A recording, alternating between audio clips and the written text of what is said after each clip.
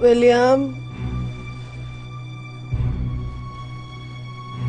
William?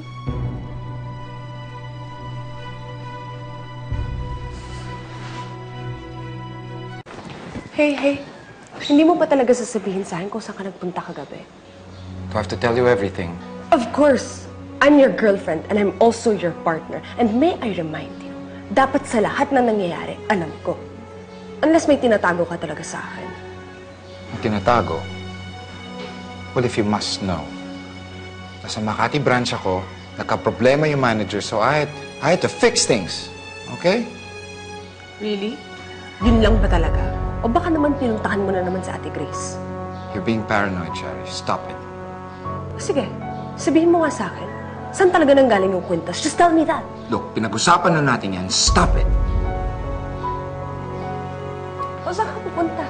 Your dad's right here.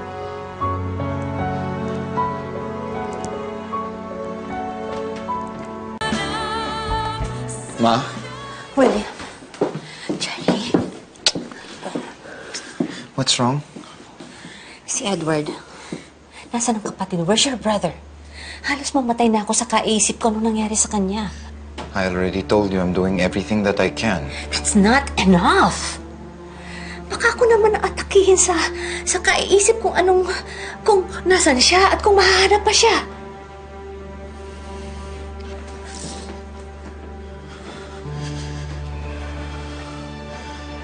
Papa?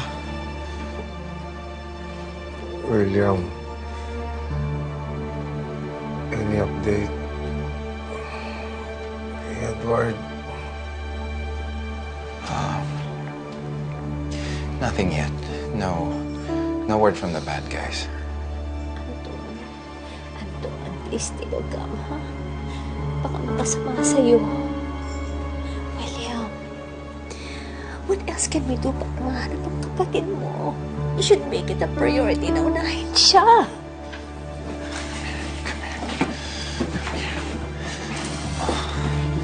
I'm asking you to just trust in me, okay? Huwag na natin pag-usapan si Edward in front of Dad. Can you do that? Tita, pasensya na ho kayo. I know you're stressed. We're all stressed. Pero William's doing everything that he can. So, let's just trust him on this, okay? That's right. Lahat ng pag-iyak niyo, it does nothing to help the situation. So, hayaan niyo na lang ako, okay, sa diskarte ko, and please, stop crying.